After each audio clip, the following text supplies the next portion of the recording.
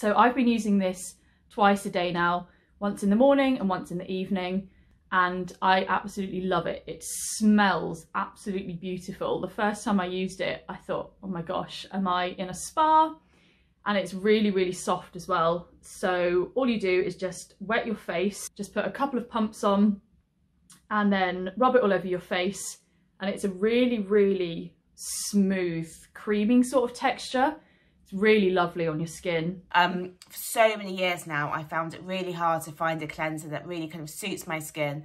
It smells, and this is going to sound really cheesy, it smells like chocolate oranges, and then it smells like happiness in the bottle. I know that's so cheesy, but it's so revitalising and just smells amazing that it just makes you want to use it.